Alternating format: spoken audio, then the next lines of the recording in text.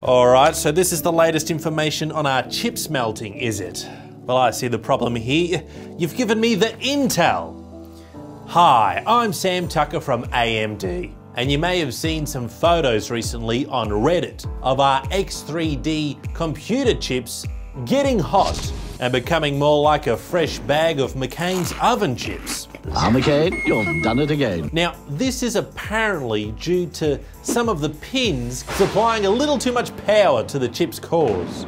And as you know, if you supply just the right amount of power to your cores, then you get sweet smooth abs. However, apply that power incorrectly and it could melt your face. This is definitely fun. It feels like my heart is beating in my face. And then you'd have to ask for a refund.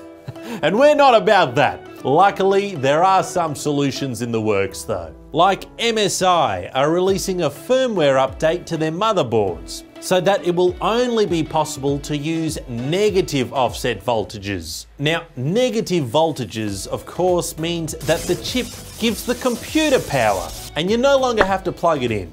What a great feature. Now, as far as solutions that you could implement, some have posted photos showing that fan cooling isn't quite enough to resolve the issue.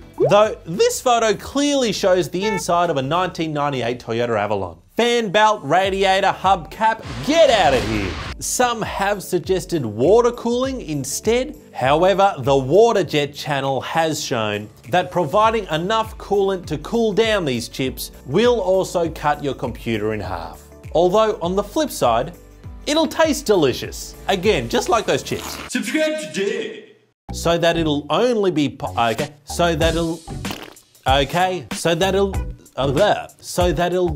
okay, nom nom nom. Now, negative voltages, of course, means that the chip gives the computer power.